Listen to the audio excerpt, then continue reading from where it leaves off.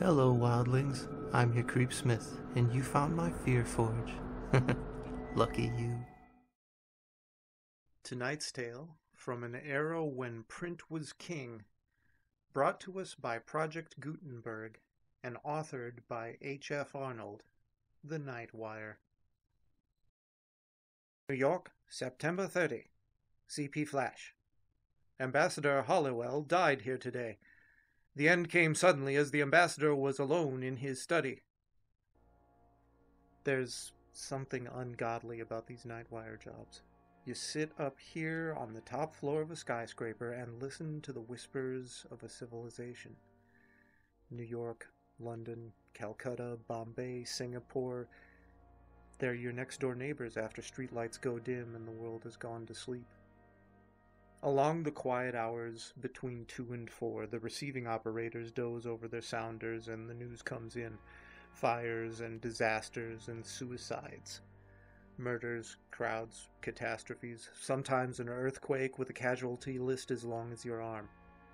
The Nightwire man takes it down almost in his sleep, picking it off on his typewriter with one finger. Once in a long time, you prick up your ears and you listen. You've heard of someone you knew in Singapore or Halifax or Paris long ago. Maybe they've been promoted, but more probably they've been murdered or drowned. Perhaps they just decided to quit and took some bizarre way out, made it interesting enough to get it in the news. But that doesn't happen often. Most of the time you sit and you doze and you tap, tap, tap on your typewriter and wish that you were home in bed. Sometimes, though, queer things happen. One did the other night, and I haven't gotten over it yet. I wish I could. You see, I handle the night manager's desk in a western seaport town. The name of it doesn't matter right now. There is, or rather was, only one night operator on my staff, a fellow named John Morgan. About 40 years of age, I should say, and a sober, hard-working sort of fellow. He was one of the best operators I ever knew. He's what's known as a double man. That means that he could handle 2 instruments at once and type the stories on different typewriters at the same time. He was one of only 3 men I ever knew who could do it consistently, hour after hour, and never make a mistake. Generally, we only used one wire at night, but sometimes when it was late and the news was coming fast, the Chicago and the Denver stations would open a second wire, and then Morgan would do his stuff. He was a wizard, a mechanical, automatic wizard which functioned marvelously, but was completely without imagination. On the night of the 16th, he complained of feeling tired. It was the first and last time that I'd ever heard him say a word about himself, and I had known him for 3 years. It was just at 3 o'clock, and we were running only one wire. I was nodding over reports at my desk and not paying much attention to him when he spoke. "Jim," he said, "does it feel close in here to you?" "No, John," I answered, "but I'll open a window if you like." "Ah, never mind," he said. "I reckon I'm just a little tired." That was all that was said, and I went on working. Every 10 minutes or so I would walk over and take a pile of copy that had stacked up neatly beside his typewriter as the messages were printed out in triplicate. It must have been 20 minutes after he spoke that I noticed he had opened up the other wire and was using both typewriters. I thought it was a little unusual, as there was nothing very hot coming in. On my next trip, I picked up the copy from both machines and took it back to my desk to sort out the duplicates. The first wire was running out the usual sort of stuff, and I just looked over it hurriedly. I then turned to the second pile of copy. I remember it particularly because the story was from a town that I'd never heard of, Chebico. Here's the dispatch. I saved a duplicate of it from our files. Chebico, September 16th, CP Bulletin. The heaviest mist in the history of the city has settled over the town at 4 o'clock yesterday afternoon. All traffic has stopped, and the mist hangs like a pall over everything.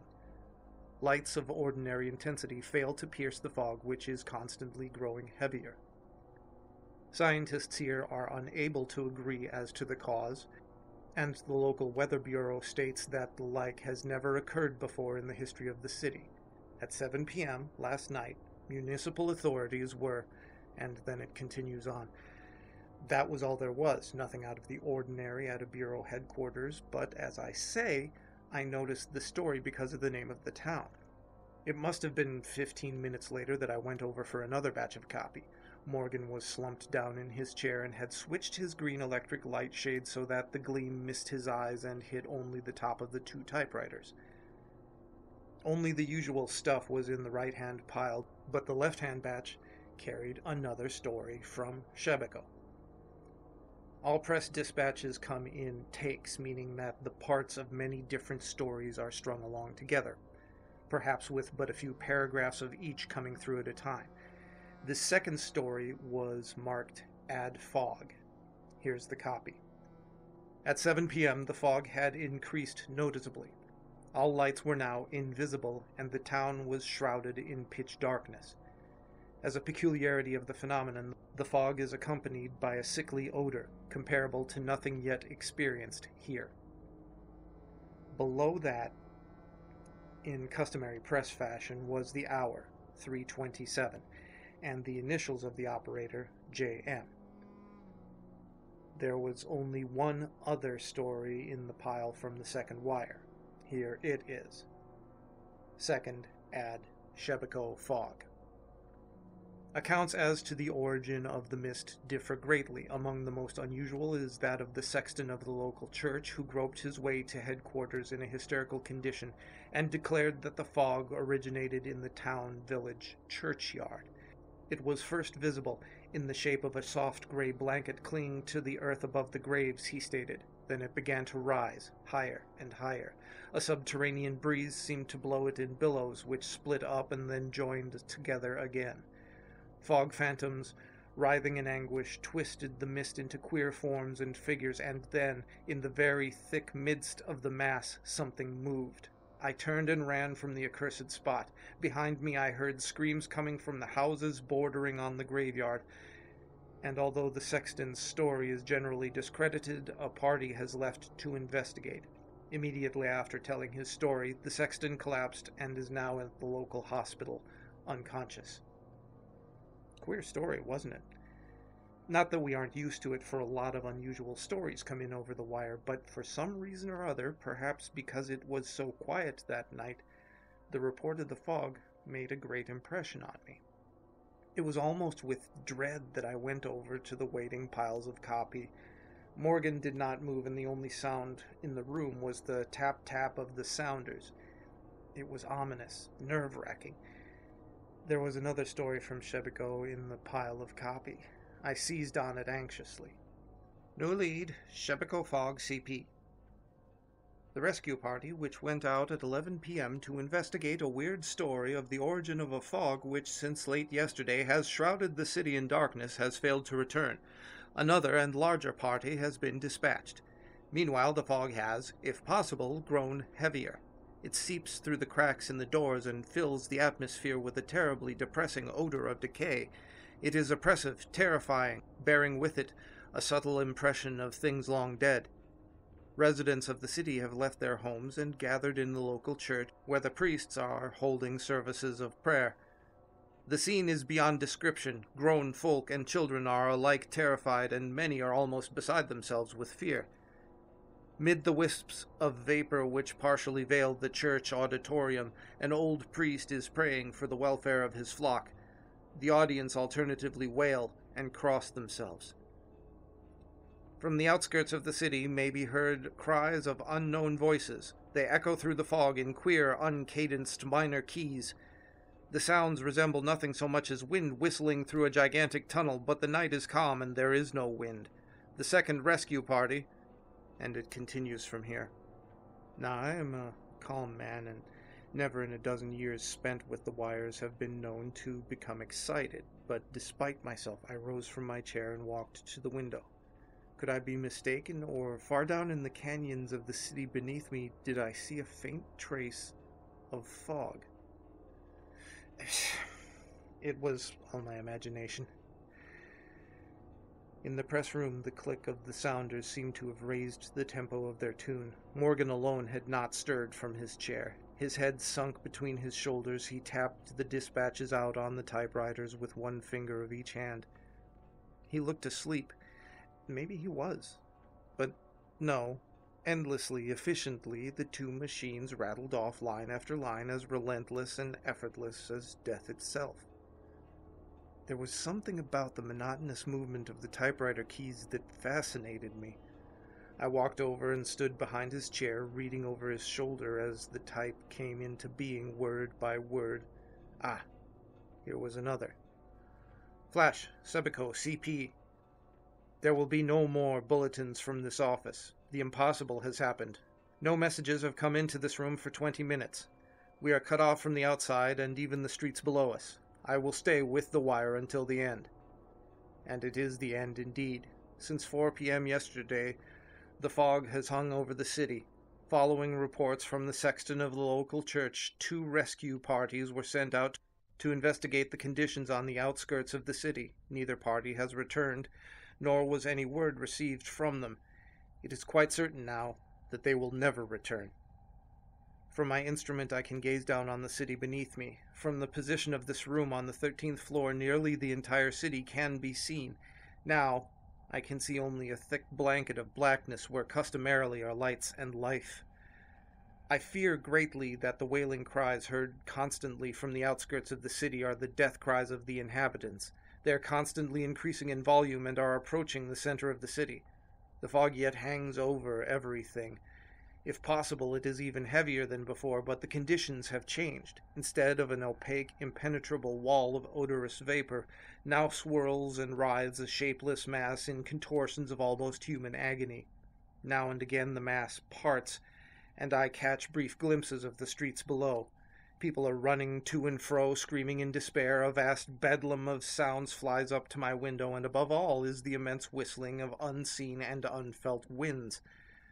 The fog has again swept over the city, and the whistling is coming closer and closer, and it now lies directly beneath me. God!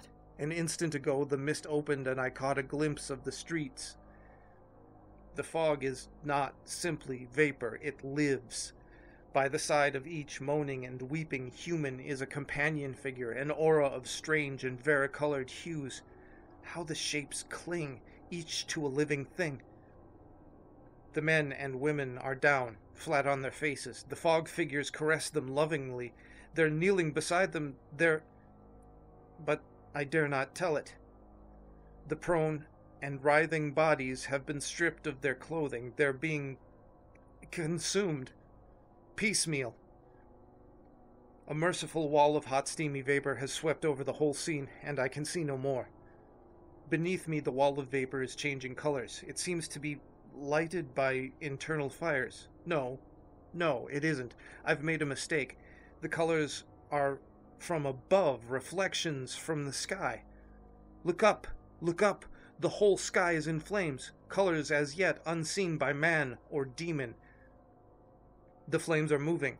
They've started to intermix. The colors rearrange themselves. They're so brilliant that my eyes burn, yet they are still a long way off. Now they've begun to swirl, to circle in and out, twisting in intricate designs and patterns. The lights are racing, each with each, a kaleidoscope of unearthly brilliance. I've made a discovery. There is nothing harmful in the lights. They radiate force and friendliness, almost a cheeriness, but by their very strength, they hurt the eyes. As I look, they're swinging closer and closer, 1,000,000 miles at each jump, millions of miles with the speed of light. And it is light, the quintessence of all light. Beneath it, the fog melts into jeweled mist, radiant, rainbow-colored of 1,000 varied spectrums. I can see the streets. Why, they're filled with people. The lights are coming closer. They're all around me, and I'm enveloped. The message then stops abruptly. The wire to Shebeko was dead. Beneath my eyes, in the narrow circle of light from under the green lampshade, the black printing no longer spun itself letter by letter across the page. The room seemed filled with a solemn quiet, a silence vaguely impressive, powerful. I looked down at Morgan. His hands had dropped nervously to his sides while his body had hunched over peculiarly. I turned the lampshade back, throwing the light squarely on his face. His eyes were staring, fixed. Filled with a sudden foreboding, I stepped beside him and called Chicago on the wire. After a second, the sounder clicked its answer. Why? But there was something wrong. Chicago was reporting that Wire 2 had not been used throughout the evening. "Morgan," I shouted. "Morgan, wake up! It isn't true! Something has been hoaxing us! Why—" In my eagerness, I grasped him by the shoulder, and it was only then that I understood. Morgan's body was quite cold. He'd been dead for hours. Could it be that his sensitized brain and automatic fingers had continued to record impressions even after the end? I shall never know, for I shall never again handle the night shift. Search in a World Atlas discloses no town of Shebeko. Whatever it was that killed John Morgan will forever remain a mystery. So stay scary, my wildlings. Remember, the unusual and the unexpected can come for you even at the most routine of times. And try and make the most of your nights.